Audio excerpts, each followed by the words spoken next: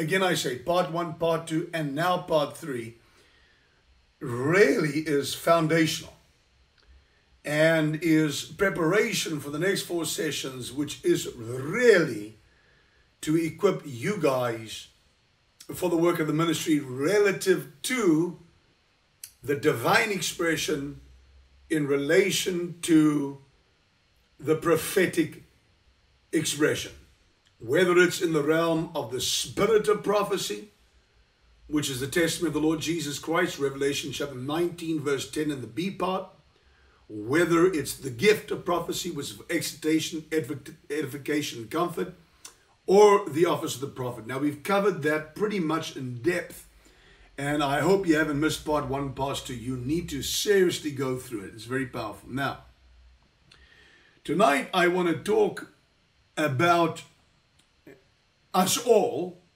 including yourselves, on how, and this is key. This is a major key on how you and I are able, we must enable ourselves to be positioned. This is important. To be positioned in our spirits by putting to death the lusts of the flesh by the Holy Spirit. But we have to position ourselves, or if you will, get ourselves compatible in the Spirit, compatible to be able to hear God's voice. I'm not talking about reading the Logos, the Bible, which is very good. I taught you on the Logos and the Rhema, which is the Greek words, 2 words for our one English or Afrikaans word, French word for love, or Creole, mi aime ou, or French, je t'aime, or Afrikaans, lief jou, liefde, lief, love, English, love. But, I suppose, Zulu mina tanda wema, you know, but in the Greek language, you got Logos and Rhema. Now, the Logos, sorry, I was talking about love there. I should be talking about word. Anyway, love you all. But the fact of the matter is, love in the English language, word in the, I'm thinking about love now. I just feel this overwhelming love just getting a hold of my entire being. It's very interesting because God is love. And that's also, just by the way, let me just say this. Seen as love is just moving into the atmosphere. God is love. One of the first things I was taught relative to the principles governing the prophetic was never, ever, ever prophesy over anybody unless you love people. Even this afternoon when I was praying for you guys and praying, in fact, I spend most of my time thanking God and just speaking to him about all the good things he's done, doing, and yet to do. But I asked him, I always ask him, it's almost 30 years later, I ask him for more love. More love. According to Romans chapter 5, verse 5, the Holy Spirit sheds his love abroad in our hearts one for another. Therefore, I want the Holy Spirit's love to be shed abroad in my heart in greater measure, because therein lies perhaps the foundation of everything is love, and the Holy Spirit can give you that love. But now, we have to position ourselves to become compatible, to access or to be positioned for the utterances of God, the Rhema word of God. Now, the Logos word of God, which is the Bible, you can read the Bible, that's good, the Logos word of God. Heaven and earth will pass away, but the word of God will never pass away. That's Logos.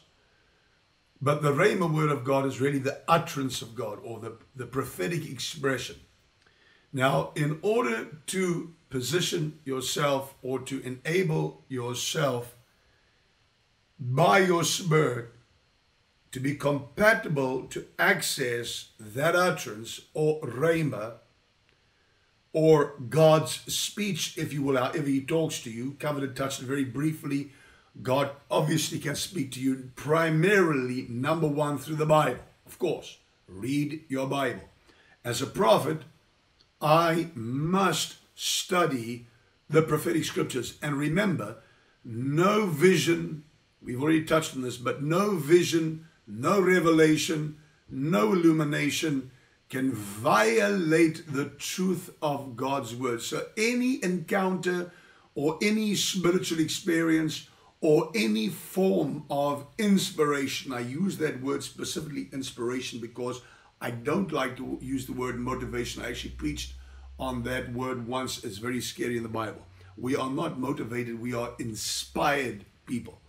There's a big difference. And we are inspired by the utterance that the Holy Spirit gives us, by the power of His Spirit. This is crucial to understand. But anyway, we'll get to that at a later stage. So, now remember, God's people became incompatible right there in the Garden of Eden. Adam and Eve became incompatible to God's speech. They had displaced themselves through their disobedience, through their sinful nature, by committing sin, now inheriting a sinful nature. And as a result, they hid themselves, and God had to look for them, not because he couldn't find them or know where they were, obviously in the flesh, but because the glory of God departed. He couldn't see himself. He couldn't see his image in the earth. So they were naked, and we know the whole story, Adam being the first prophet, really. But the fact of the matter is, right from that point in time, we really began to rely more on the knowledge of good and evil, which we eat from such tree. Okay, now that gives us 2020 vision, which we were never supposed to operate under. And the more you draw closer to God, the more inspiration you're able to attain, the more utterance of the Holy Spirit you're able to get, whether it's through the Word of God that becomes rhema by the Spirit, whether it's through inspired preaching by the Holy Spirit, not dead talking blah, blah, blah, like certain people. But inspired preaching, God can speak to you like that, of course. So we say through the Bible, inspired preaching, prophecy, nature. My goodness, he even used a donkey if he has to. Like he spoke to the madness of the prophet by the donkey. Amen. But the fact of the matter is, you have got to position yourself. You have got to set yourself up to become compatible to God's speech. Now, here is the key. Here is the key to positioning yourself to being compatible to inspiration, rhema, word, utterance, and placing yourself in what we call the zone of revelation.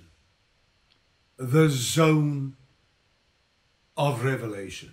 Or positioning yourself to tap into the mysteries of God. The word mysteries of God, Paul uses the word often, and remember he wrote 2/3 of the New Testament. The word mysteries of God, the word mysteries is the Greek word mysterion, which means the secrets of God. Excuse me. The secrets of God, the plans of God, the purposes of God. Now, when you position yourself to move into that realm of inspiration by the Holy Spirit, to receive utterance and to become an utterance, and move into that realm of what we call the zone of revelation, that you might speak the mysteries, the secrets, the plans, the purposes of God, not only to yourself, and I'll get into that a bit later, but also to others. And you reveal the secrets of their hearts, In other words, God's mysteries, God's plans, God's purposes for them, they will always fall down on their faces. I've seen it over and over around the world, fall on their faces, fall down on their knees, and acknowledge that God is in your midst and God is with you. Here's the key. And I know maybe some people have taught you otherwise. Maybe you don't believe in it. I don't know, but here's the key. After almost 30 years of operating in the ministry and the mysteries of God, here's the key. Praying in the Spirit. Praying in other tongues. Of course, praying with the understanding, but primarily, the more you pray in the Spirit, the more you position yourself and the more you are able to enable your spirit to be compatible with God's speech. Now, when I say praying in the Spirit, I'm not saying praying in the English language. When I pray in English, I speak English. If you should pray in French, you'll speak French. If you should pray in Afrikaans, you'll speak Afrikaans. If you should pray in Zulu or Sotho or Xhosa, you'll pray in Zulu, Sotho, Xhosa.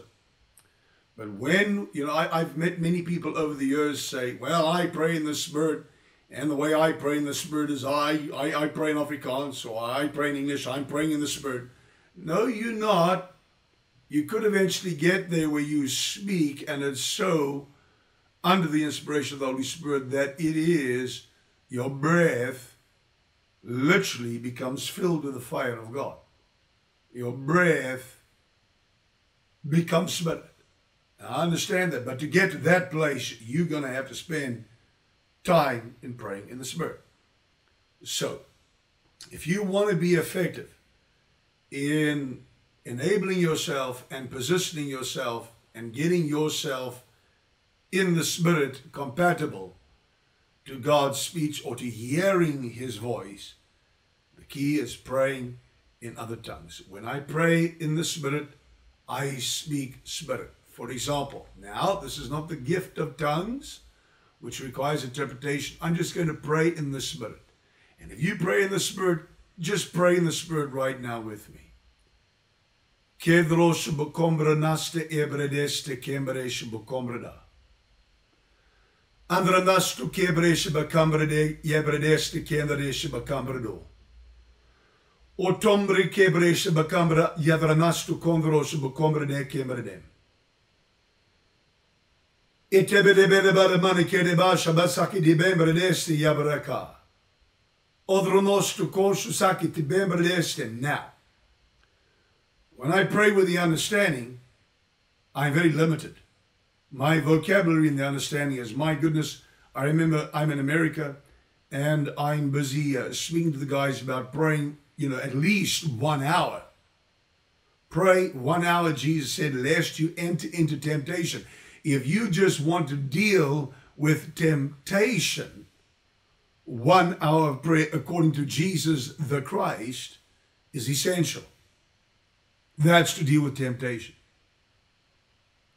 When you get into the second hour of prayer, you start moving beyond the flesh. Usually, by the end of the second hour, after all these years, but in the beginning, it used to be around about the third, fourth hour. And you say, well, when am I supposed to pray? Get up early in the morning.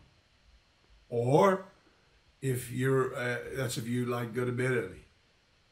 Work your time. It's 24 hours. Work your times. I started off my Christian walk. My pastor got me to pray with him every morning.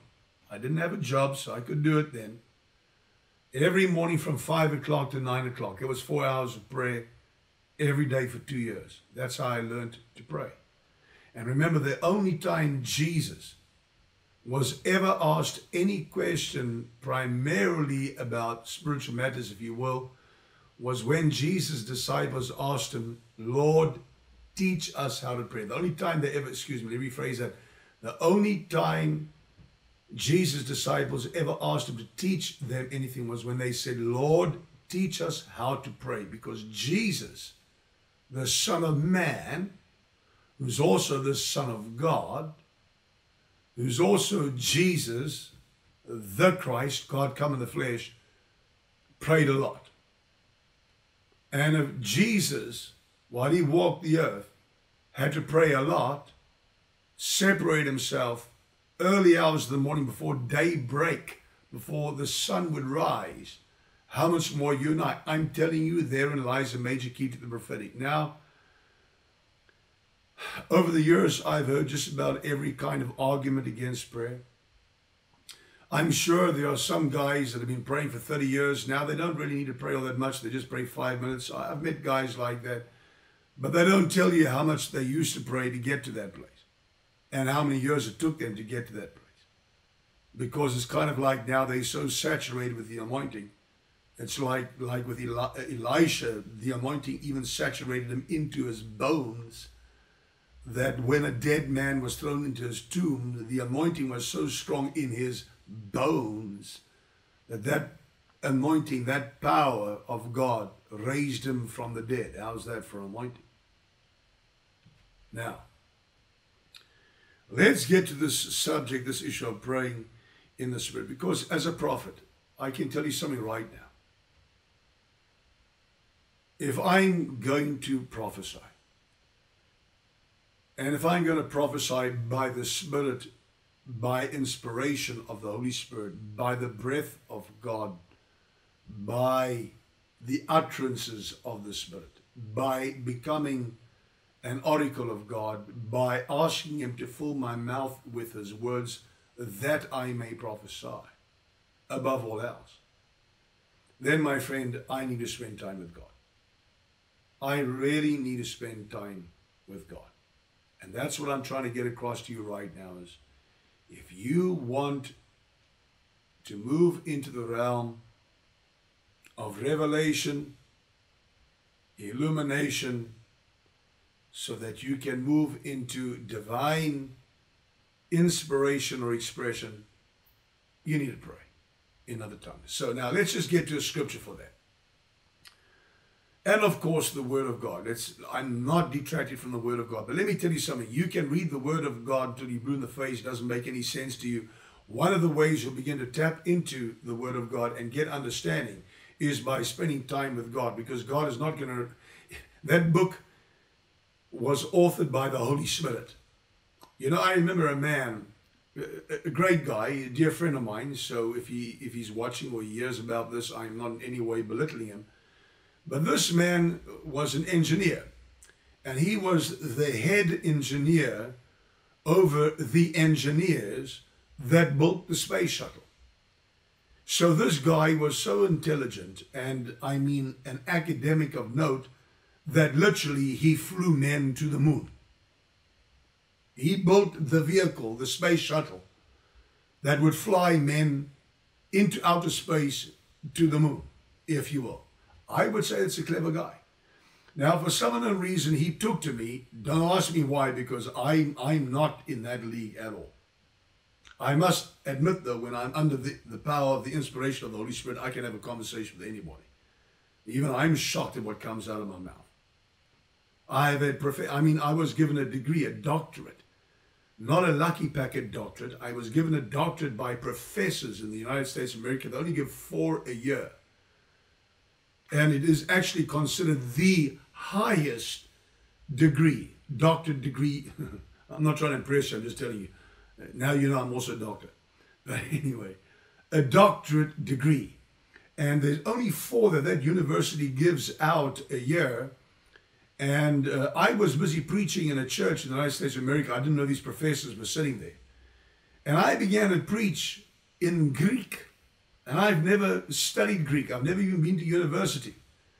And they were so impressed by my knowledge of the Word of God in Greek that these professors were blown away and nominated me for a doctorate, which they then had approved. And it's not just a lucky packet doctorate. It's actually what is known as an earned degree. In other words, many university students get a doctorate at the end of their studies in anticipation of what they're yet to do at a doctorate level.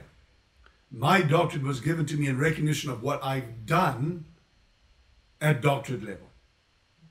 And it comes with a letter as an earned degree, not just a lucky packet thing. So I'm telling you that because this guy flies men to the moon, and for some unknown reason took to me and began to come to my meetings. And he would come to my meetings. He came for about 6 months. And eventually he phoned me and invited me to his house.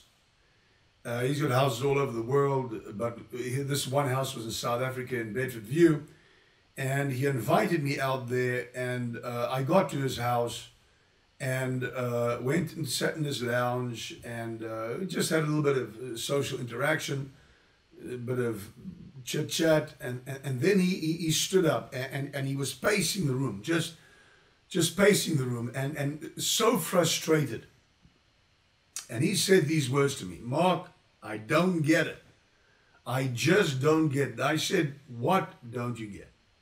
He said, "I've been following you around, going to all your meetings," and those times I did meetings every week from Sunday to Thursday, sometimes the whole week, sometimes 2 weeks at one church at a time, as a revivalist back in the day. He says, "I don't get it." I said, "What don't you get?" He says, "I don't get the Bible. I don't get the resurrection factor. I don't understand it. I've read the Bible from Genesis to Revelation. I've read that book over and over and over and over again, and I don't understand anything."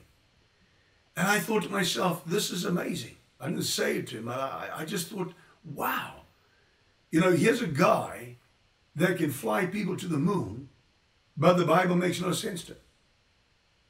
And God uses the foolish things of this world to confound the wise. I mean, just one book that God puts together completely confounds highly academic, highly intelligent people. They just don't get it. Yeah, we are, you and I, or me. And please, I'm not against academics. If you're an academic watching right now, I have the highest regard for you. I have a lot of academic friends. I have a lot of people that are highly intelligent, have university degrees of note, from doctors to lawyers to guys that run some of the biggest companies in this nation. And they've all got doctorates. And so I'm not against academia and academics. But I'm not one of them. I'm like from the streets. I'm from the gutters. But I'm thinking to myself, this guy, such a great academic, flies men to the moon, doesn't get the Bible. And he just can't understand it. And I was amazed by this. And then suddenly I heard the Holy Spirit begin to whisper in my ear and tell me a few things. And so I looked at him and I said, let's just call him Mr. B. I said, "Mr. B," I said, "you will never understand that book." He said, "Why?" He said, "I read stuff, I do this, I do that." And like I said, he flies people to the moon. I said, "You will never understand that book until you get the author of that book in your life. And the author of that book is the Holy Spirit. And unless you get saved, give your life to Jesus Christ, and receive the gift that was promised by the Father to Abraham, of course, our father in the faith, the Holy Spirit, you'll never get it. You might be able to get an academic understanding just like Satan. He can quote the scripture too. He knows the Bible. Trust me, the devil knows the Bible. He knows the Word. He knows the Word very intimately. He used to be friends with the Word. He used to have access as Lucifer, the archangel, to the inner workings, if you studied in scripture in the Hebrew language, into the inner circle. He had access into the very chamber of God, another translation says out of the Hebrew, where he would converse with God. He still does it, actually. He even accuses us day and night. He goes to the Father from time to time after roaming to and fro across the earth, seeking those whom he may devour. Then he goes to God and he begins to accuse, as the accuser of the brethren, sometimes day and night. Then he comes back down and looks around for a couple of guys, and he goes back to God. So he's very intimate with the Word. But how many of you know that Word carries absolutely no? He can quote the scripture. Satan can quote the scripture, and he did to Jesus.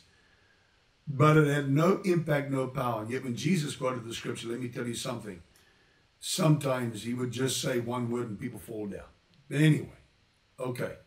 So my point is this, that unless you have the Holy Spirit, and here's the key. The more I began to pray in the Spirit and then read the Word, the more God began to open the Word to me.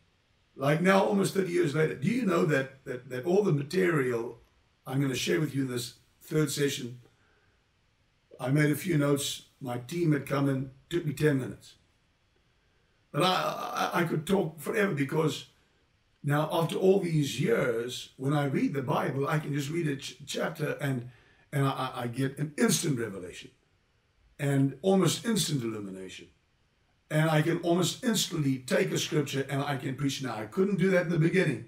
Just to put a sermon together would take me 6 months of hard labor, sweat, blood, tears, praying 8 hours a day, crying, kicking, screaming, lying on the floor, hammering the floor, because it was just so difficult to put a sermon together.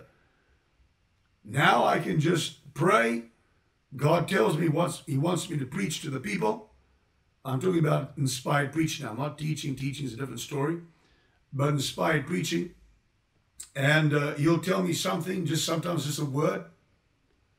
And then I go to the scripture, get some reference in the scripture to that which God wants to say to the church, hit that platform, begin to preach. I could preach all night if I have to. I have to stop because I'm limited by time, because I care for the people. I need the people to get home. It is South Africa. It's pretty dangerous. And so therein lies the key. So let's have a quick look at our first scripture. 1 Corinthians chapter number 14.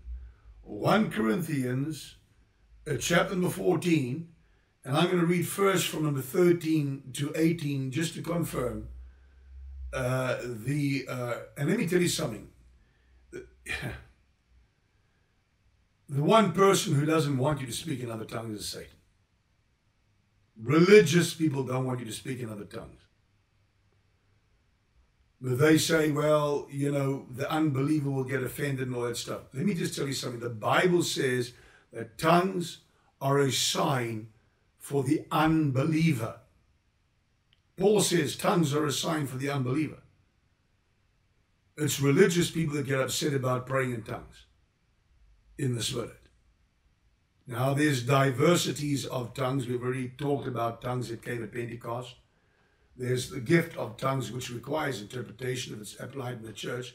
But then there's your prayer language, or even singing in the Spirit, which is another tongue. So let me read a scripture.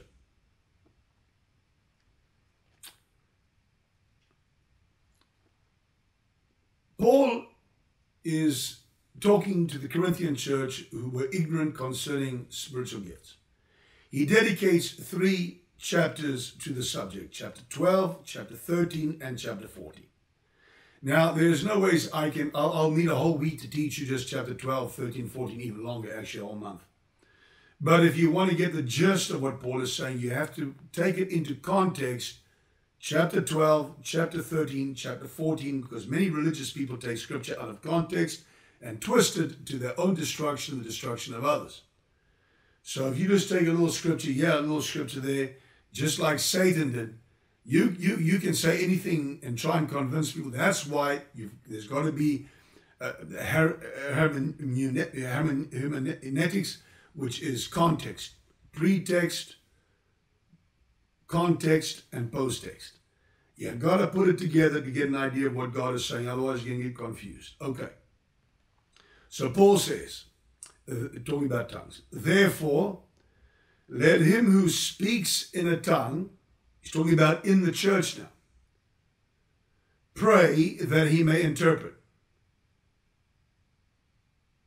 For if I pray in a tongue, my spirit prays. If I pray in a tongue, my spirit prays. Now here he's specifically talking about the gift of tongues.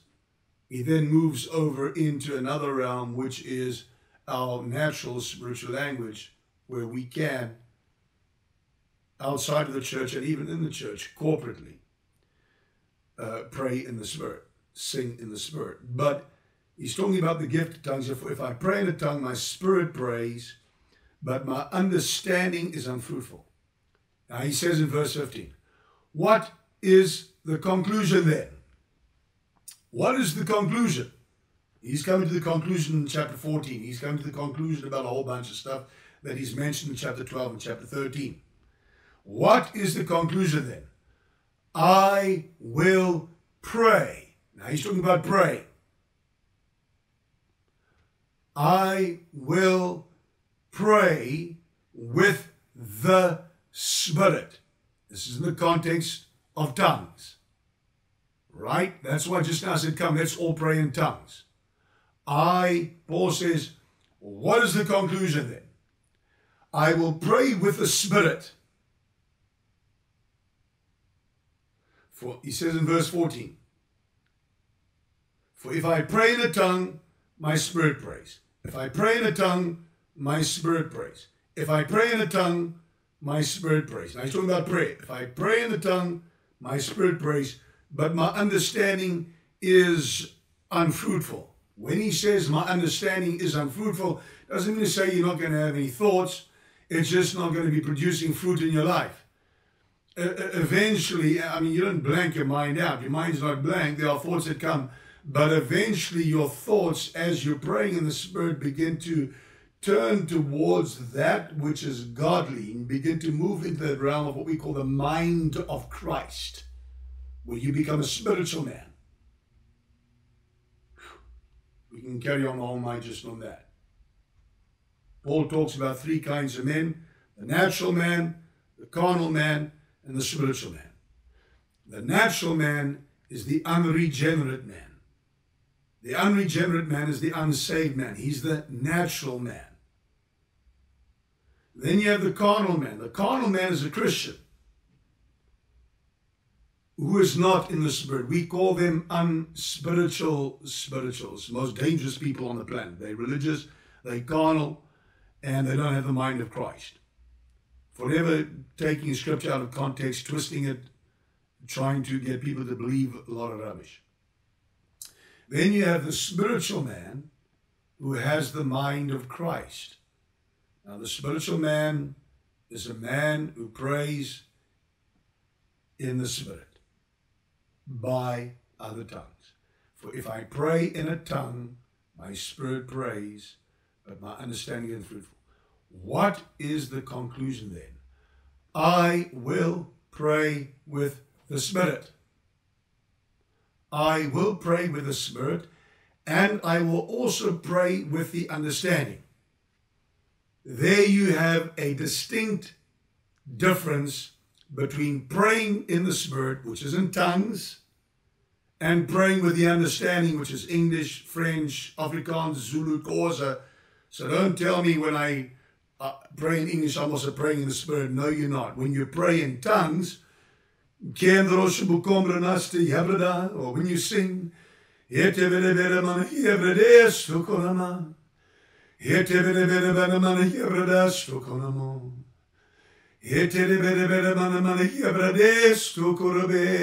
hallelujah, hallelujah. So what is the conclusion then? I will pray with the Spirit, which is in other tongues, and I will also pray with the understanding. Now, in my experience, I'm limited with time in praying with my understanding. When I come to God with thanksgiving, I say, Heavenly Father, I thank you for this new day, for example. Thank you that I can awaken the dawn with my praise. Father, that's a great sunrise, my goodness. And I tell him all the great things he is and his artistic and creative expression and just talking about the sunrise. And I thank him for the food I have to eat. And then I thank him for this and I thank him for that. And I thank him for all kinds of things. So when I'm praying with the understanding, I'm extremely limited in the amount of time that I have. But when I go over to pray in other tongues and I begin to pray in the Spirit, I can pray all night. I can pray through the night.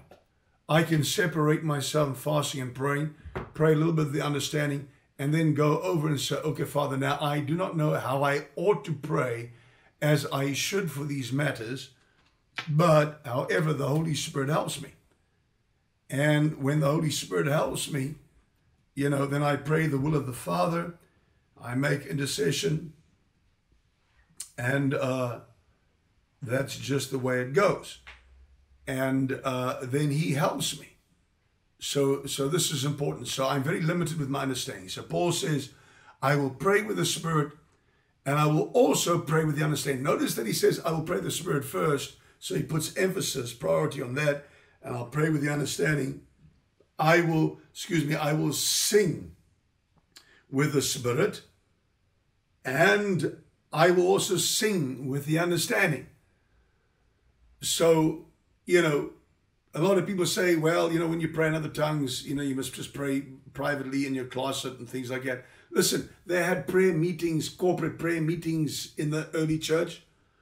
John and Peter were on their way to a prayer meeting when they raised the guy that was paralyzed. So don't let anyone tell you that you can't have prayer meetings. We have prayer meetings collectively.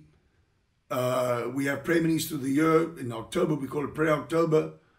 My team has a prayer meeting every single morning. They're not allowed to start their day unless they've prayed 1 hour. How on the planet Earth are they supposed to operate in the Spirit if they haven't prayed in the Spirit? So they're not allowed to answer a telephone unless they've prayed 1 hour every day. They go to the office collectively, corporately. They pray with the Spirit. They pray with the understanding. Sometimes they'll even go over to singing in the Spirit, singing understanding. So you can do that individually and you can do that corporately, even in the local church. Now, if someone speaks in another tongue, as in the gift of tongues, it requires interpretation. And if he doesn't have the interpretation, or is unable to interpret, then he must rather keep quiet. If there's no one to interpret tongues, whereas the gift of the interpretation of tongues, he must just keep quiet. And then if they want to pray in the church, and he's just praying, so let's just say everybody's busy worshiping God. I do it often. I come into the service. I've already spent 4 hours in prayer. The people are busy worshiping God, but I just want to stay in connection with Him. I'll just very quietly just pray very quietly in the Spirit so nobody can hear me. Don't disturb anybody. But then if everybody begins to go into praying in other tongues or singing in other tongues, then I join in, and we can all do that corporately. Okay, I know you're getting it. You got it. Okay, so I will pray with the Spirit, and I will also pray with the understanding. I will sing with the Spirit, and I will also sing with the understanding. Nowhere does Paul condemn speaking in other tongues in the church. That's a blooming lie from the devil. Okay, there you have it. He says, otherwise, if you bless with the Spirit, now let's say, for example, we're sitting giving thanks. If you bless with the Spirit, how will he who occupies the place of the uninformed say amen? So the people that he's concerned about is not the sinner or the unsaved, because tongues is a sign for the unsaved. He's talking about Christians who are just uninformed. They're just ignorant. He says, if you come together, say around a table, you want to give thanks, and you're all giving thanks in other tongues in the Spirit, the uninformed is not going to get it. The uninformed is not going to be able to say amen. So how will he who occupies the place of the uninformed say amen at your giving of thanks, since he does not understand what you say? Talking about Christians now, uninformed, ignorant ones. But now watch, he's not forbidding it. He's saying, for you indeed give thanks well, but the other is not edified. So I'll often say, for example, give thanks with the understanding. And I'll say, look, Father, I've got so much gratitude in my spirit. I'm now going over into the Spirit. The Holy Spirit, I ask you to give thanks and praise to my Father, because I know, now I'm talking about now in my personal prayer, and even when we do corporate prayer, the very first thing we do is, let's say we're all praying for an hour, like on a Saturday morning prayer meeting, we all come together at the church, and an hour before church services on a Sunday, and we're all praying corporately. We spend 15 minutes just giving thanksgiving. So for about 3 to 5 minutes, we'll say thanks with the understanding, and then we all come into agreement. One person prays with the understanding, we're all in agreement with giving thanks, and then we all go over into the Spirit, because we're not uninformed individuals, and we all give thanks to God for about 10 minutes with the Spirit, praying in other tongues. Amen. Why? Because we indeed give thanks well, but the other is not edified. Who's not edified? The uninformed Christian. So right now, if there's any uninformed people, you're no longer uninformed. Just in those few minutes, I've got you understanding that nowhere does Paul dissuade anyone from praying in other tongues, praying in the Spirit. And all I'm saying to you is, if you want to move in the prophetic, if you want to move in inspiration, if you want to move in understanding, illumination, if you want to get the word of God, if you want to speak as an oracle of God, if you want him to fill your mouth, if you want him to remind you of the word, if you want to be in the Spirit, is the key. Pray in the Spirit. For if I pray in a tongue, my spirit prays. In verse 18, Paul says, I thank my God I speak with tongues more than you all. What a statement. Notice that Paul got so much revelation, he wrote 2/3 of the New Testament. What was his key? This is important. I'm getting to a point now. It has a lot to do with the prophetic. I thank my God I pray with tongues more than you all. Yet in the church I would rather speak 5 words with my understanding that I may teach others also than 10,000 words in tongue. Doesn't help I get in the pulpit and for 1 hour speak in tongues to the congregation. They're not going to have a clue of what I'm saying unless they're really in the Spirit. Because if you're really in the Spirit, I tell you, I can be with a group of 2-3 guys and we can spend, say, 8 hours in prayer. We're in the Spirit.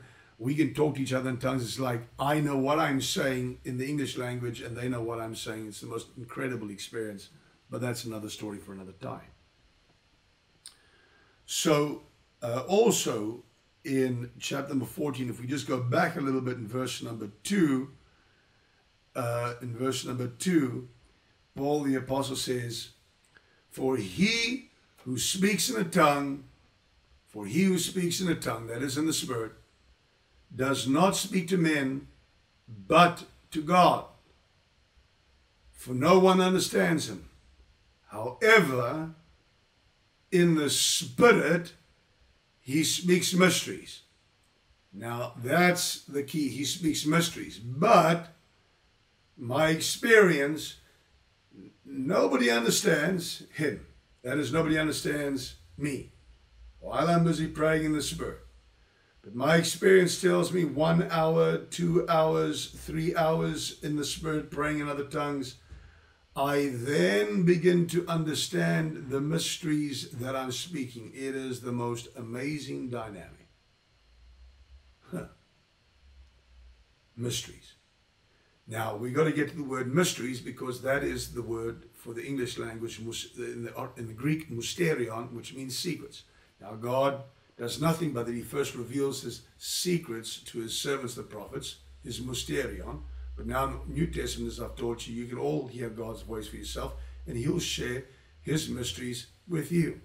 And this is the key to tapping into the mysteries, the secrets, the plans, the purposes of God for your personal life, for your family, and for your church, or for a nation, or for a city. We're talking prophetic now, inspired communication, divine expression.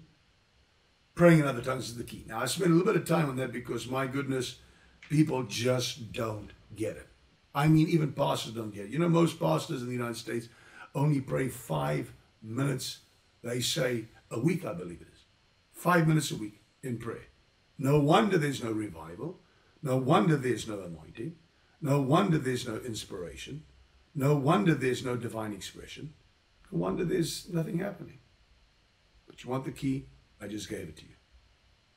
That's the key. All righty then. Now, however, in the Spirit, he speaks mysteries. Now, this is very, very important. Now, watch.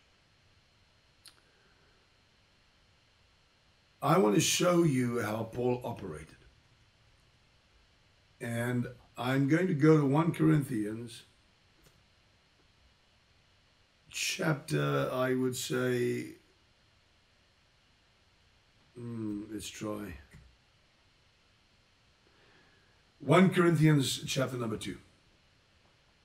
Now, I'm going to go through this pretty fast because I want to get to some stuff, but my point and what I'm trying to say to you is that there's no ways I can talk about revelation, illumination, divine expression, unless you get what I've just shared with you now, the importance of speaking or pray in other tongues. or even worshiping in the Spirit. Jesus said to the woman at the well, the time is now at hand when the true worshippers will worship him in spirit and in truth. True worshippers worship in spirit and in truth. In other words, not hypocritically to try and impress people or whatever. It has to be in truth from your heart towards God. Now, let me show you a key of how Paul operated. And this is crucial, and then I'm going to move into flowing effectively in the mysteries, what you need and what you'll get if you'll just do what I've taught you now. Praying in the Spirit, in other tongues, is key to the prophetic. Period. Okay. 29 and a half years, January, the 27th of January, 20 past 10. I've been doing this for 30 years. I'm telling you now, and I'll tell you again, the key is what I've just shared with you and labored quite a bit on it for you. I could spend a month talking about it. But now, even at FBN, I heard guys misquote the scriptures that I'm going to share with you now. They just don't get it. Now, you're going to have to listen very carefully. So, right now in the presence of God, I'm going to pray a prayer for you. Just very quickly before we get into this. Everybody within the sound of my voice, I pray now. Heavenly Father, in the name of Jesus the Christ, the Son of the living God, I pray that you would grant each one wisdom that comes from above, that you would give them the spirit of wisdom and revelation in the knowledge of God, and that the eyes of their understanding would be enlightened right now so that they can get what I'm about to share with them now, which is crucial to becoming a divine expression, supernatural inspiration by your breath relative to utterance. Whew. Now, I wish I had more time with you, my goodness, but now just listen carefully. Paul the Apostle had literally been out of the will of God for about 15 years. Now, I've studied Paul's life. I've walked in his footsteps. I telleth thee the truth of it. Now, I haven't got time to go into it, but let me just say this to you. Paul was out of the will of God because he had violated the prophetic sequence that was prophesied to him by a disciple, not an apostle, a prophet, evangelist, pastor, teacher, by a disciple called Ananias. You can read the story in Acts chapter number 9. Now, God comes to Ananias in a vision and talks to him about Paul, gives him the address, a street called Straight, gives him the owner of the house, his name Jonas, and tells him who's there, Saul of Tarsus, what he's getting up to. He's busy praying, he's blind, and he wants this guy, this disciple Ananias, to go to him and prophesy to him, telling him what great things he must suffer, yet for his name's sake, God's sake, and prophesy that he will go to the Gentiles, the Jews, and then the satraps, governors, and leaders. But Paul didn't go to the Gentiles initially. He went to the Jew first. And it was only when he walked into the city of Corinth that he met Aquila and Priscilla, who'd been banished from Rome, and he met them after he'd been laughed off Mars Hill in Athens. He'd walked 50 miles all alone, had limited success in, he was a great academic, Paul, by the way. He'd studied at the University of Tarsus, which was the greatest university of its day. Walks 50 miles from Athens. I'm not too sure what that is in kilometers, but he walks 50 miles from Athens, from Mars Hill. A couple of people got saved. Up to that point in time, he was forever in trouble, always battling, until he gets to the city of Corinth, a very vile city, a very bad city. The religion was the occult.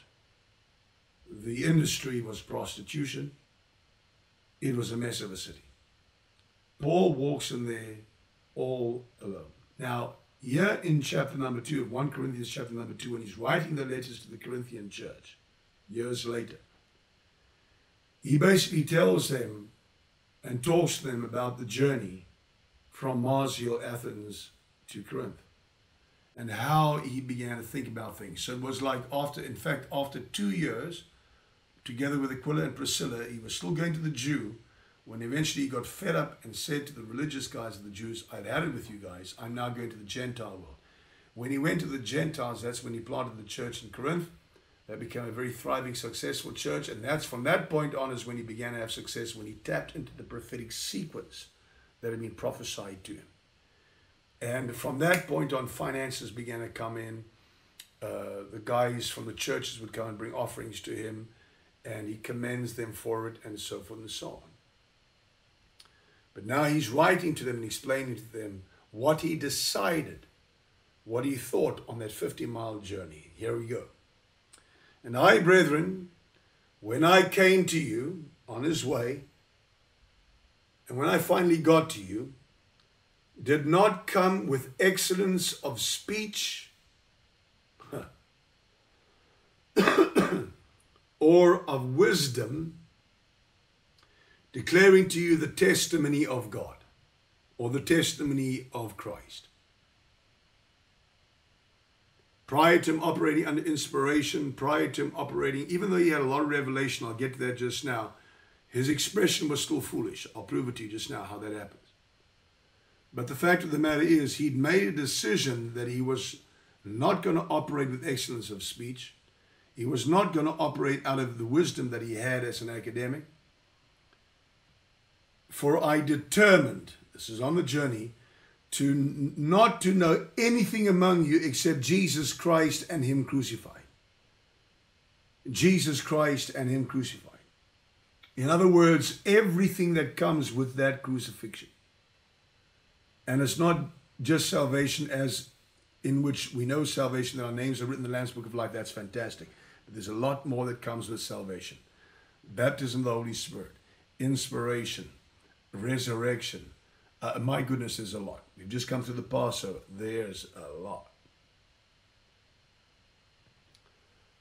Now he begins to make some confessions that are astounding. He says, I was with you in weakness, in fear, and in much trembling.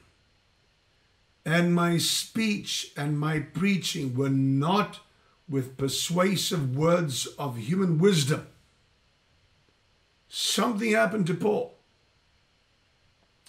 But in demonstration of two things. Of number one, the Spirit. Demonstration of the Spirit. This is crucial to understand. Demonstration of the Spirit or manifestation of the Spirit and of power. There can't be a demonstration of power until there's a demonstration, or if you will, a manifestation of the Spirit.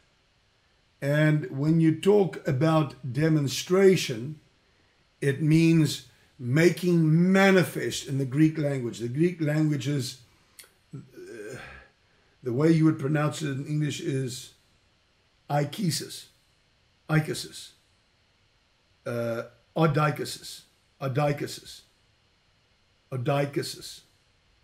in the Greek language. I'm just saying in the English.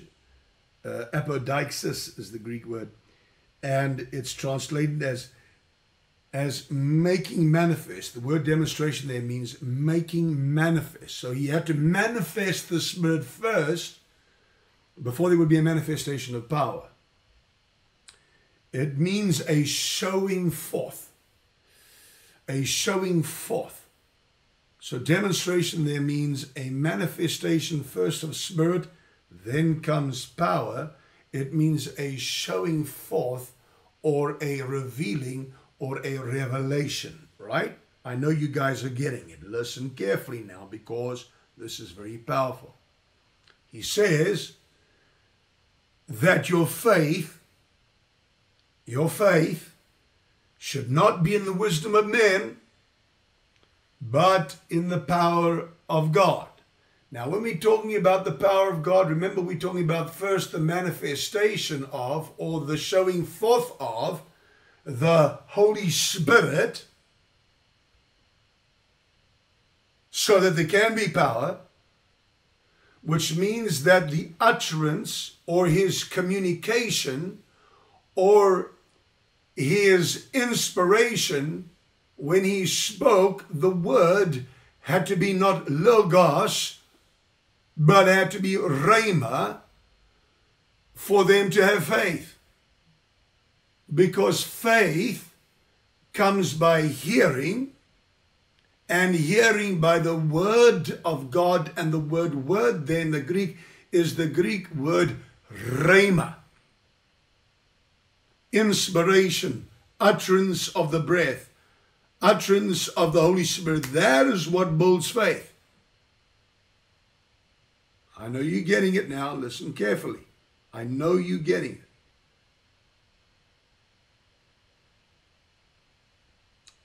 Now he says, however, now we need to understand, however.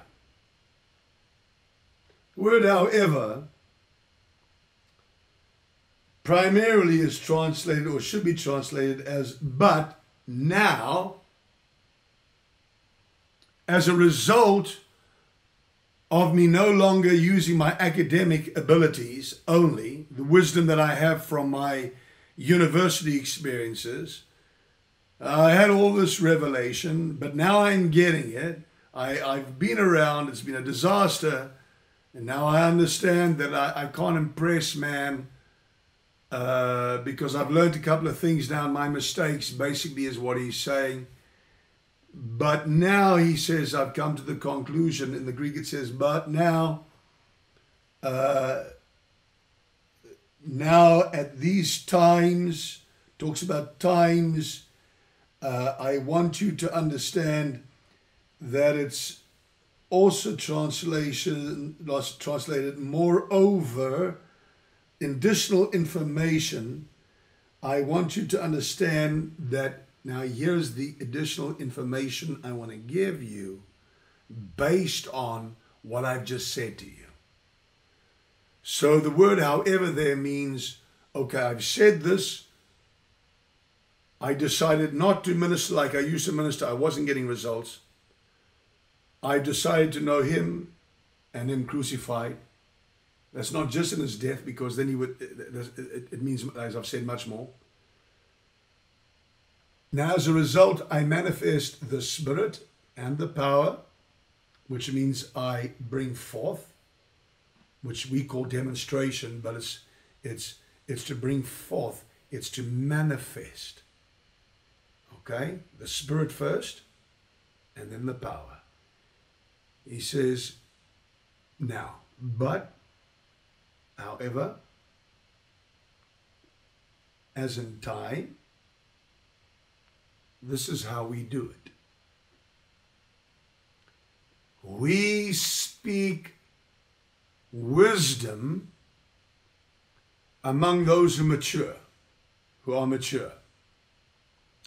Yet not the wisdom of this age, nor of the rulers of this age, who are coming to nothing. He's not talking about human beings here. Okay? But only, because there's a spiritual expression here. But we speak, now watch what he says. We speak. We speak. The word speak there is very important. We speak, which means to importune someone with speech. It means, in the Greek language, it means the whole,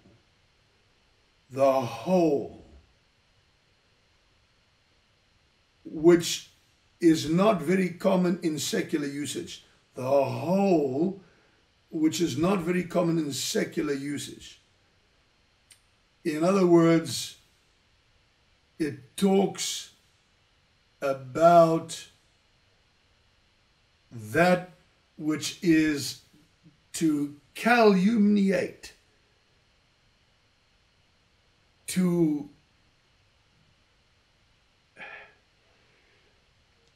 importune someone with speech. Importune. Dave, you got something you want to add there? Are you okay? All right.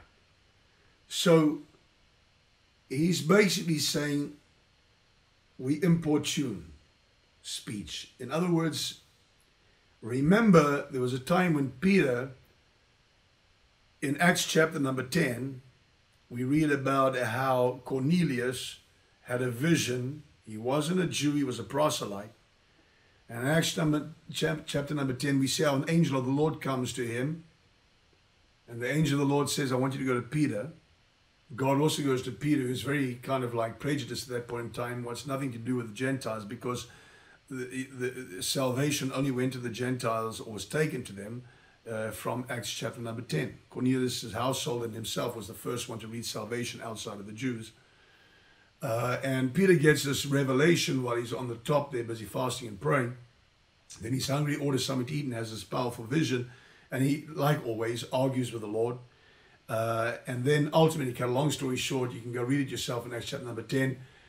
Cornelius goes to Peter, Peter goes to Cornelius' house and to his friends and family and that. And while Peter is still speaking to him, the power of the Holy Spirit falls. Speech, if you're in the Spirit, like I've shared with you, and you open your mouth to speak, there's a manifestation of the Spirit, and in that manifestation of the Spirit, there is the potential, even as I'm speaking to you, for power to begin to take place. For example, heaviness to lift off you. You can even be healed while I'm busy speaking, because now there comes a manifestation of power. But it comes first by speech, which manifests the Holy Spirit.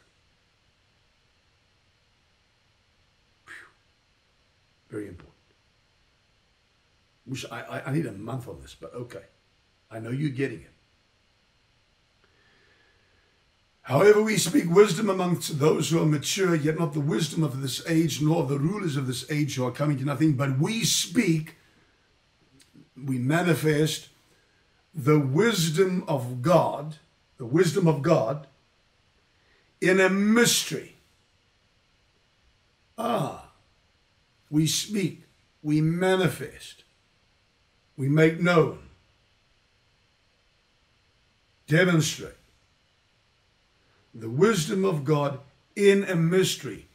So what Paul is saying now, if you study it, the commentators that know will tell you that the way, just like I've been explaining to you, the way that Paul was able to manifest the Spirit that would produce power was by praying in other tongues. For he who speaks in an unknown tongue speaks not unto man, but unto God. Howbeit in the Spirit he speaks mysteries. For those in Afrikaans, it's a beautiful word in Afrikaans, die verborgenhede van God. Die verborgenhede van God. The mysteries of God, which is the secrets of God, mysterion, the secrets of God, the plans of God, the purposes of God, the will of God. So in other words, Paul says, I thank my God that I pray in tongues more than you all. That's where he got his revelation from. So he prays and prays and prays in the Spirit, prays and prays and prays in tongues, and then begins to have his mind move from being unfruitful in his understanding to the mind of Christ, that when he opens his mouth to speak, the manifest presence of God is there. People are even baptized in the power of the Holy Spirit. I can tell you many stories where I've got up on a platform, begin to open my mouth to speak, and people by their hundreds fall down just as I'm talking. Jesus just opened his mouth to speak, and the people fell down. When the religious leaders and the Roman soldiers and Judas came to fetch him, and Judas came to betray him, he opened his mouth and he said, I am. And as he spoke, there was a manifestation of Spirit. Power was released, and the people in the flesh couldn't even stand. They all fell down. One phrase, I am. manifest the Spirit, wisdom of God, obviously, power is there.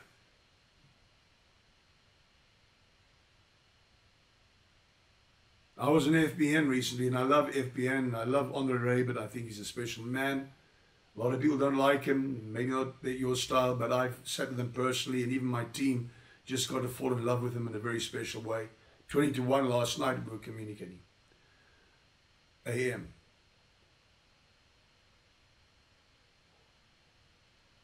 But I watched the whole week as the guys were talking about the power and preaching about the power and so forth. And I was a little bit disappointed because they were talking about miracles and signs and wonders. And I just said to the Lord, Lord, you know what? I'm a little bit embarrassed, and I'm sure you're embarrassed. I'm going to get up there now. I want you to do some miracles. That was on the Sunday. I got up there, and out of all the speakers that were there visibly on live television, we had, really about 7 miracles. When I talk about miracles, I'm not talking about healings. I'm talking about visible miracles. People that were, say, paralyzed in their arms. I particularly called for shoulder conditions where people have been stabbed, car accidents, they couldn't use their arms, and one after the other. God usually always one, not because to keep me humble. But anyway, that's another story for another time. But I'm just saying, you open your mouth, you're praying in the Spirit, which is the speaking the mysteries of God. Paul would get that, then he would come and speak the wisdom. There'd be a manifestation of the Spirit, and then power. And obviously speaking by the spirit of prophecy, which is the testimony of the Lord Jesus Christ. This is what the people don't get. I tell you, we'll get into that when we get to spiritual perception. But for now, I need to get to where I'm trying to go.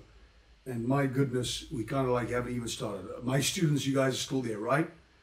You're still listening. I know. I can feel it. Now it's getting hot. Now listen. And I'm going to say it again slowly. You've got to listen, and you've got to go through these messages again. You've got to take notes. You've got to go through it again. That's why we're going to organize copies of these sessions. But we speak the wisdom of God in a mystery, mysterion, in a secret that's praying in other tongues. The hidden wisdom which God ordained before the ages for our glory. God hasn't just got a glory. We've also got a glory. Satan's even got a glory. When he said to Jesus, I'll give you all these worlds and my glory in it. He's talking about his glory. The word glory, as Doc says, speaks about a reputation, speaks about the nature, the character, the essence of who you are, especially in Christ. But everyone has a glory. The glory of the man and his wife is his wife. But we've all got a glory. We've all got a reputation. We've all got an expression.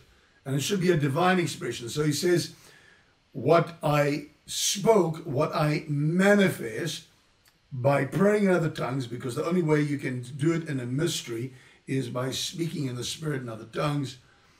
It was hidden, which God ordained before the ages for our glory, for the essence of who we should be, or what should take place in our lives.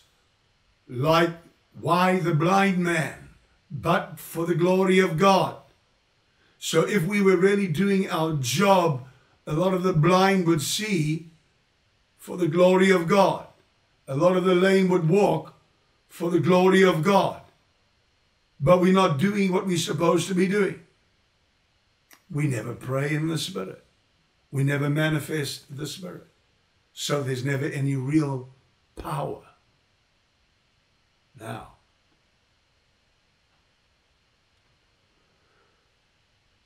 which God ordained, take note of this, before the ages for our glory. So there was a mystery, a secret, a purpose, a plan, a will of God for your life before the foundations of the earth that had to be revealed to you for your glory, which Paul said he did by speaking the wisdom of God in the mystery. And all the commentators will say it's because he was praying in other tongues. That's where he got it. And then, bam, he tapped into revelation, illumination. Then he went out, spoke, bam.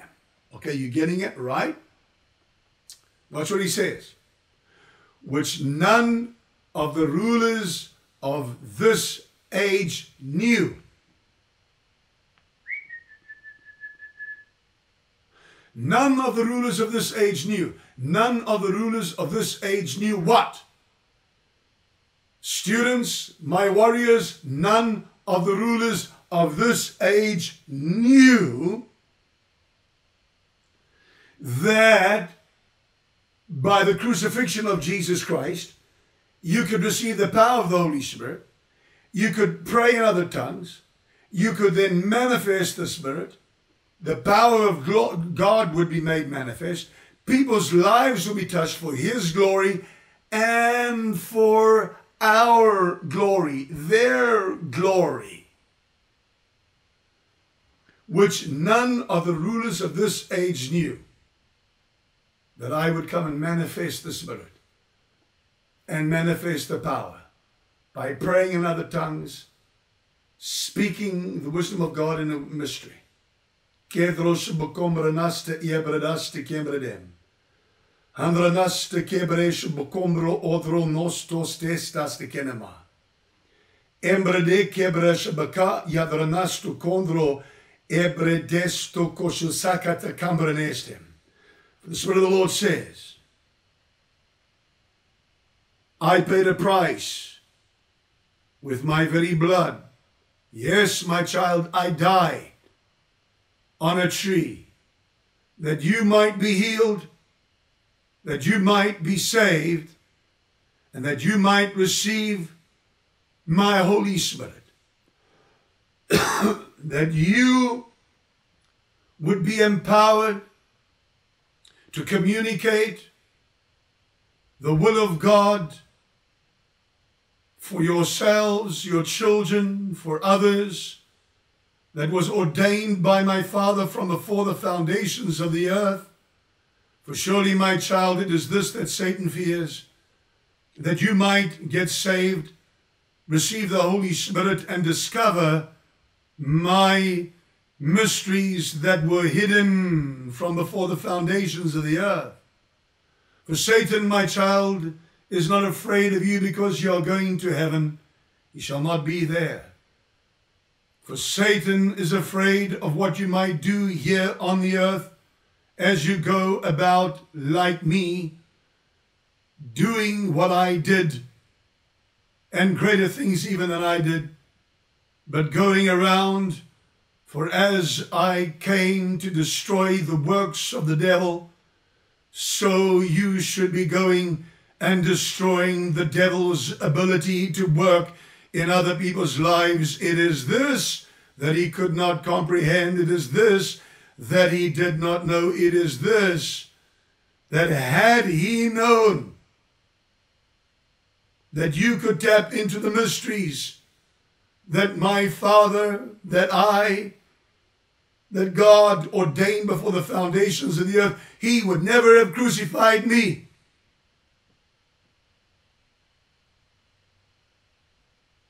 Okay, now just now it was the gift of tongues. I just interpreted it, all right? Are you getting it? Now. The hidden wisdom of God. The hidden wisdom which God ordained before the ages for our glory.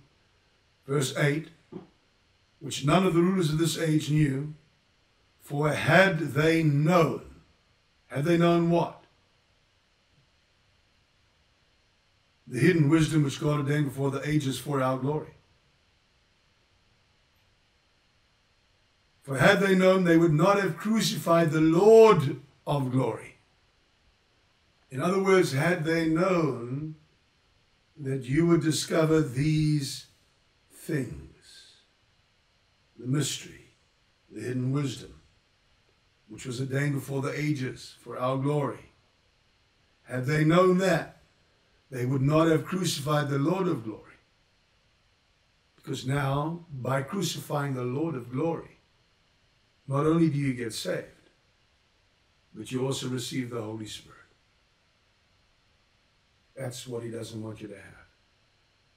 He doesn't want you to tap into the mysteries the hidden mysteries from before the foundations of the earth for your life, for your city, for your nation, for your time.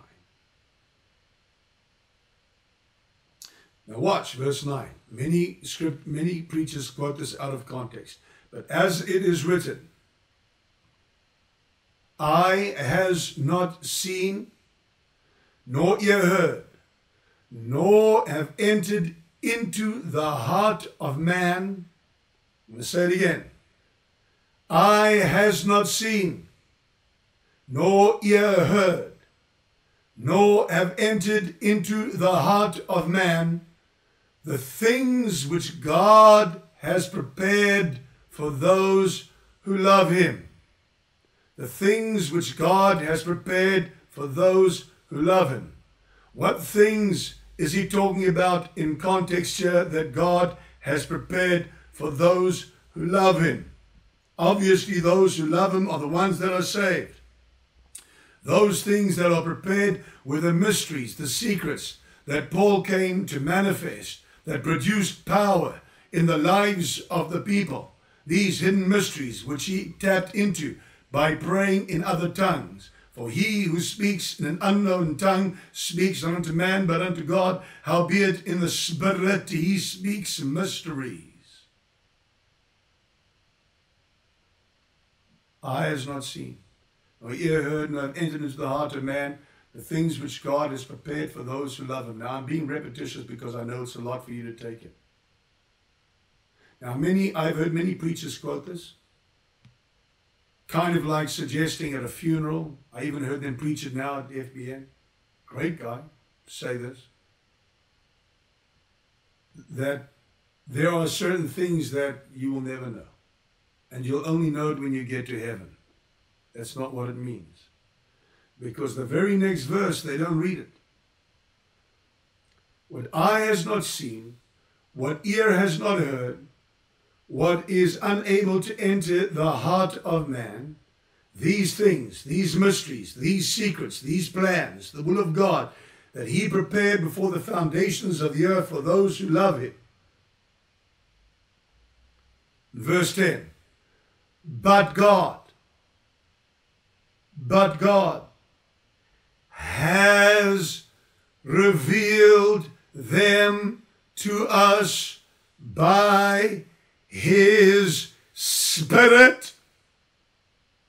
In other words, Paul is saying these things that I manifest to you in speech that produced a demonstration of the Holy Spirit and power, that which your natural senses cannot comprehend, your natural sight, your natural hearing, your heart, which speaks of your thoughts, your imagination, your will, your intellect, cannot comprehend, cannot even begin to imagine the things that God is able to do way above what you could even think, ask, or imagine, because they are way above anything you could ever comprehend with your natural mind, your carnal mind, your natural sight, your natural healing.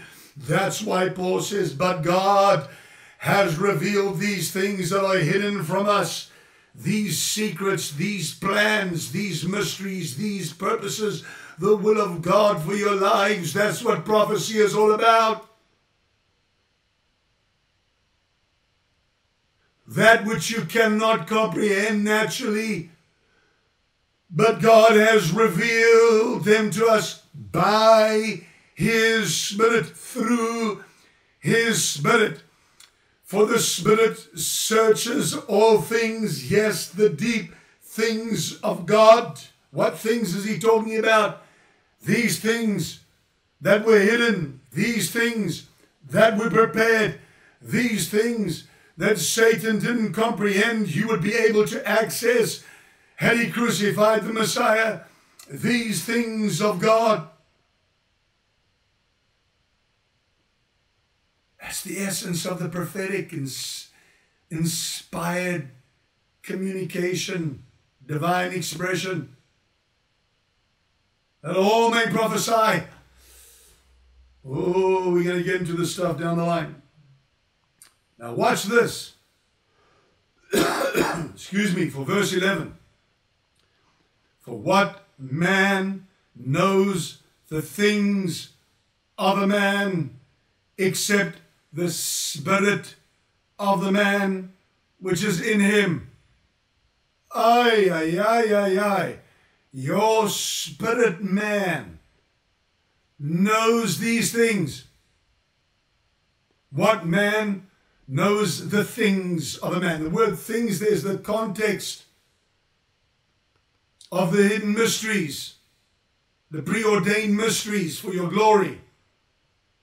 Your spirit man knows these things. For what man knows the things, in this context, of a man, except the spirit of the man that is in him? The problem is in the heart. The problem is in the hearing. The problem is in the 2020 vision. The problem is not inside. It's on top. So your spirit man knows these things, but he has to get your soul, your mind, your will, your intellect, your thoughts, your thinking process to come into line with that which is spirit. And many people resist that which is in your spirit, that which your spirit man knows.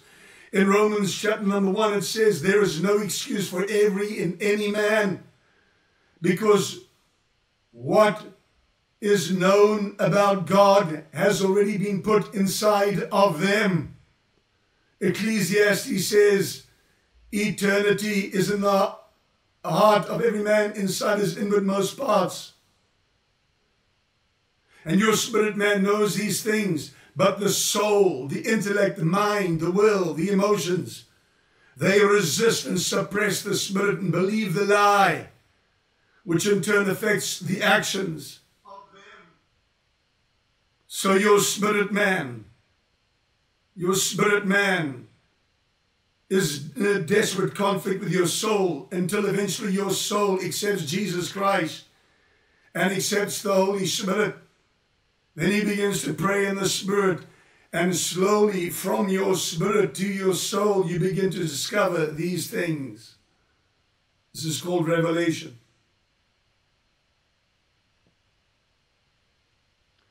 For what man knows the things of a man except the spirit of the man which is in him? Even so, no one knows the things of God except the Spirit of God.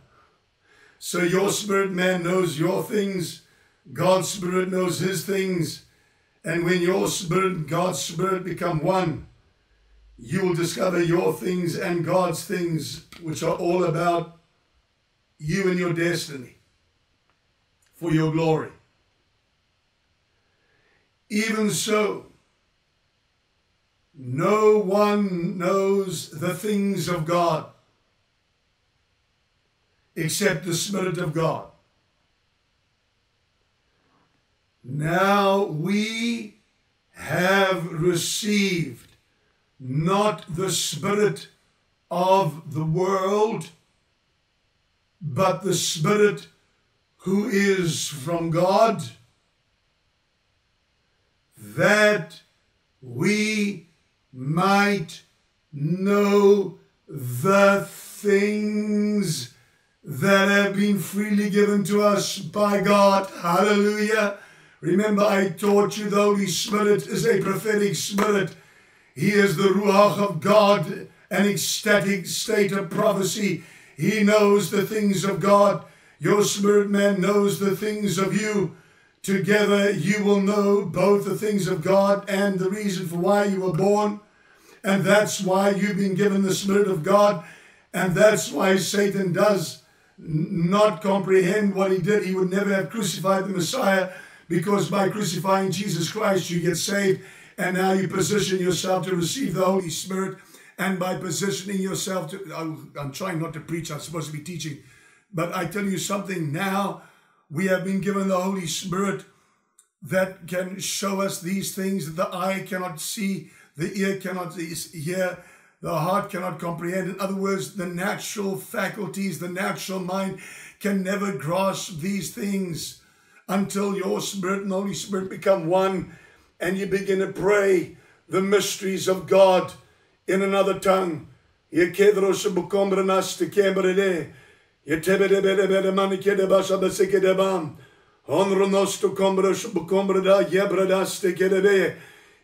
by the second, third hour, when I'm praying in the Spirit, my mind automatically in the understanding knows what I'm praying in the Spirit. That's when you become an inspired speaker. That's when you become operational by the Spirit of prophecy. That's when you become the testimony of the Lord Jesus Christ. That's when you begin to edify and encourage. People that don't operate like this are always condemning. They operate under the ministry of condemnation. 2 Corinthians chapter number 3 talks about the ministry of condemnation, which is as a result of knowing the letter only, which kills, not knowing the Spirit, which gives life, and that life produces absolute liberty and freedom, which is also known as the ministry of righteousness. You can read about it in 2 Corinthians chapter 3. I don't have the time to get into it. My goodness, I'm just laying a foundation for where I want to go. Oh, man. I trust you getting it. You guys are getting it, right? Okay. So, now we have received, verse 12. I'm going to close with this and then we're going to move on. Now we have received not the spirit of the world, but the Spirit who is from God. Why have we received the Spirit who is from God? That we might know the things that have been freely given to us by God. You got it? These things we also speak, not in words which man's wisdom teaches, but which the Holy Spirit teaches, comparing spiritual things with spiritual. But the natural man does not receive the things of the Spirit of God, for they are foolishness to him, nor can he know them, because they are spiritually discerned. All right, I better stop there because I got to move on. Got to move on. Okay. Now, so that's how the mysteries are uncovered. That's how you position yourself, enable your spirit to become compatible to God's speech. These things we also speak, not in words which man's wisdom teaches, but which the Holy Spirit teaches, comparing spiritual things with spiritual. But the natural man does not receive the things of the Spirit of God, for they are foolishness to him, nor can he know them, because they are spiritually discerned. But he who is spiritual judges all things, yet he himself is rightly judged by no one. For who has known the mind of the Lord that he may instruct him? We're talking about divine communication now, that produces divine expression now, that produces power now. But we have the mind of Christ. Your thinking remains unfruitful. You begin to pray in the Spirit. You're in the Word. Pray in the Spirit, in the Word. Pray in the Spirit, in the Word. Suddenly, you have the mind of Christ. So when I get up to preach, I have the mind of Christ. When I look at people, I have the mind of Christ. And I speak the mind of Christ. Now,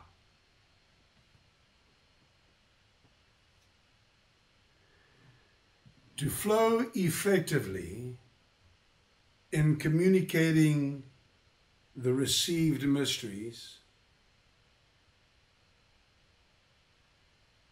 you need three things.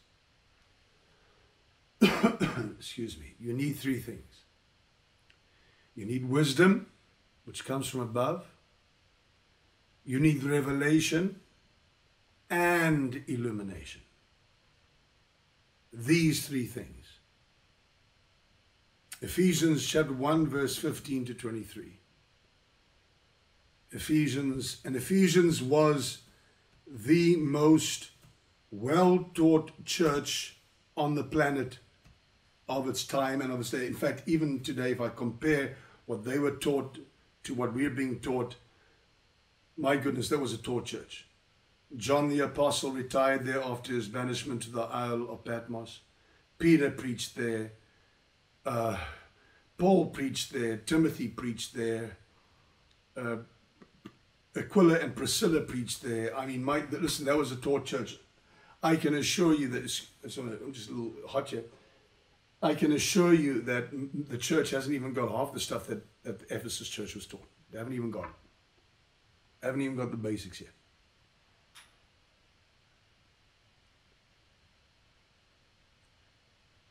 So in Ephesians chapter number 1, I'll read it from verse 15.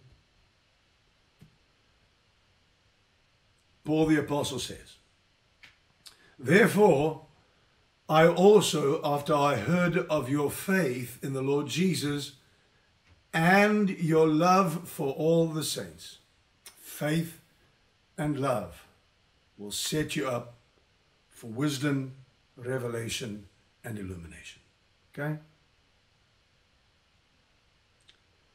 "I do not cease to give thanks for you, making mention of you in my prayers, that the God of our Lord Jesus Christ, the Father of glory, may give to you the spirit of wisdom." Now, listen, a lot of you people, well, many of you, I'm sure, read Rebecca Brown's books, and in one of Rebecca Brown's books, the first book, there was a lot she said was right, but about 35% of what she said was the biggest lot of rubbish. She was disconnected from the church. She was her own little mission, and she began to listen to what the Satanists had to say to her as being gospel or being truth, and that's a big realm of deception. She fell for it. One of the things they taught Rebecca Brown was that when these preachers talk about the spirit of wisdom or the spirit of knowledge, they're talking demonic stuff. Wrong. Isaiah chapter number 11, verse number 2 says these words, "And the Spirit of the Lord is upon him." It talks about the spirit of wisdom. We call it the 7 flames of God, or the 7 eyes of God, or the 7 spirits of God. One Holy Spirit, 7-fold manifestation, which is the Spirit of the Lord, the Spirit of wisdom, the Spirit of counsel, the Spirit of knowledge, the Spirit of understanding, the Spirit of might, and the Spirit of the fear of the Lord. Isaiah chapter 11, verse 2, "So that he might not go by the listening of his ears or the sight of his eyes." Because the carnal Christian is easily swayed by all these people that have a lot of waffle, yak, bleat all the time and haven't got a cooking clue of what they're talking about. But when you have the 7 flames of the one Holy Spirit burning bright in your life, which you get from the menorah in the holy place on the way into the Holy of Holies, you had the showbread and you had the menorah, which had the olive oil, and then the fire of God, not even a big lighter or a light. Fire from God would fall on an altar, and it was the job of the young priest to keep that fire perpetually burning, and God's fire would light the olive oil, 7 flames that would give you spiritual perception or spiritual sight. One of them is the spirit of wisdom. Just make a note of that, Dave. I need to get into that more when we talk about spiritual perception.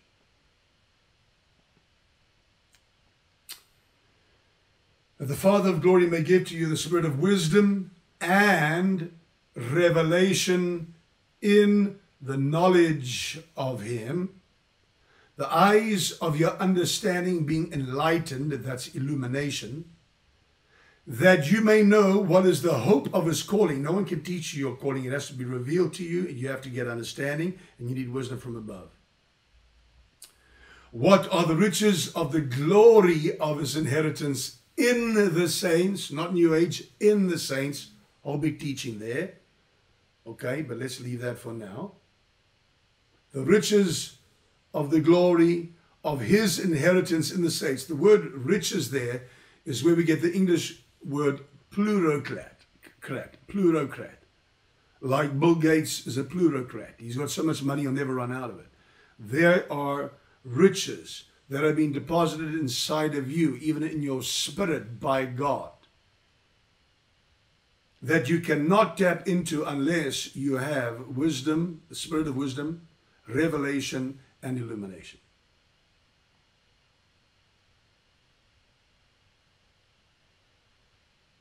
And what is the exceeding greatness of his power toward us who believe, according to the working of his mighty power, which he worked in Christ when he raised him from the dead and seated him at his right hand in the heavenly places.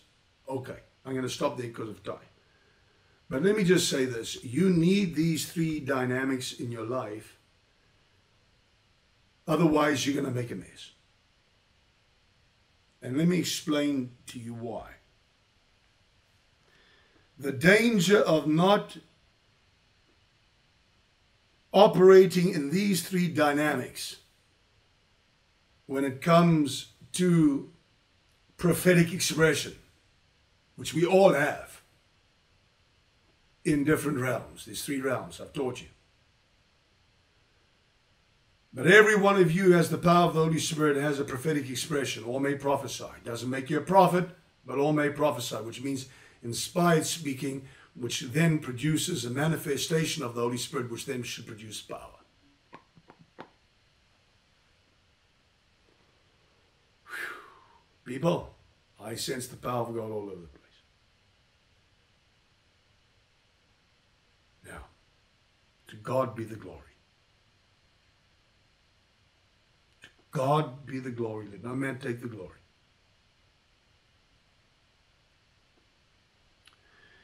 Now, I'm just going to give you very quickly the danger of just operating in a part of these three. A lot of Christians who pray get revelation, but they have no wisdom, and they have no ability to operate in divine expression. Now, I feel led by the Holy Spirit to stop right there because I'm going to carry on in the next session. When we're going to, my goodness, I just touched base here.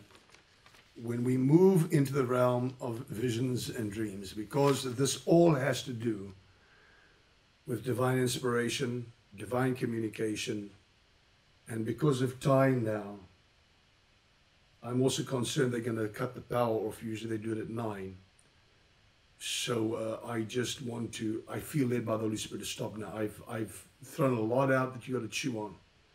But all of this is a precursor to being able to effectively operate in divine speech, in divine communication, in God's speech, however he may talk to you. Because if you don't understand what I've just shared with you in this session, you'll become a bad messenger at best, or the mouthpiece of Satan at worst. In the next session, I will prove it to you. And then we'll get into visions, dreams, and God's speech, and so forth. But you've got to understand this session before we get into it. Now, I love you. I appreciate you all. As I've been speaking, just as I've taught you now, by the Word of God.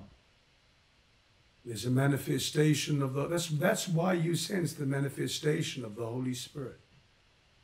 And in that is the potential for demonstration of power. In other words, may the power of God come upon you right now.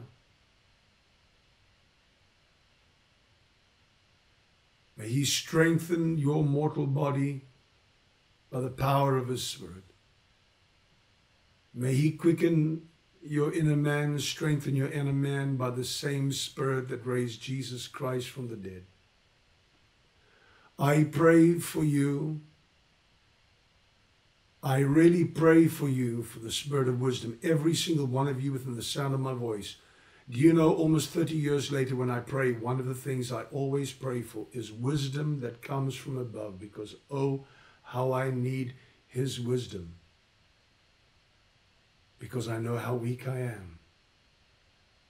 I know how pathetic I am. We're going to get into that next week when we talk about these issues of revelation, visions, dreams, divine speech. I had to lay this foundation. Otherwise, it would be impossible for you guys to understand the next step, which is how to communicate effectively, how to be divine expression effectively as God communicates and speaks with you.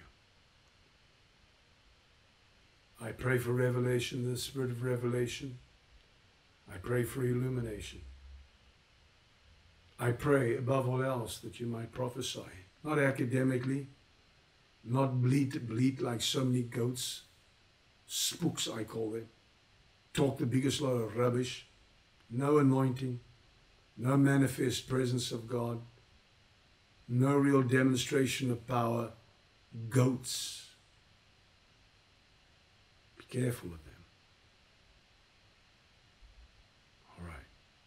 I'll take a few questions, just a few, because of time. Thank you for connecting with us. In the presence of the Lord, there's fullness of joy. In the presence of the Lord, there is healing. In the presence of the Lord, there is times of refreshing. I pray right now, every single one of you be refreshed right now. And may God grant you the desires of your hearts as you choose to delight yourself